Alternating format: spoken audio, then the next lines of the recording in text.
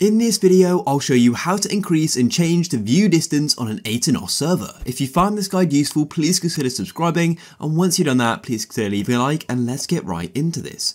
So here I currently am on my Aternos server.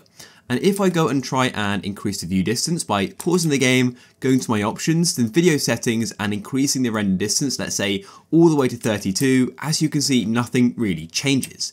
Now don't worry, this is completely normal. What we need to do is head over to the Aternos website. So here we are on my Aternos server, so all you need to do is go onto Aternos and go and select the server which you want to go and change the view distance of. What you need to do is go over to the left hand side and then go and tap on files just down here like so. Then what we need to do is go and find the file called server.properties. As you can see, here it is here. Go and tap on it like so, and this is going to open up a load of settings for your server. And what you need to do is scroll down, and as you can see, we've then got the option of view distance here, and at the moment it's only set to 5. So in this case, I might go and change mine to 8 or 9, but you can go and increase yours more or less.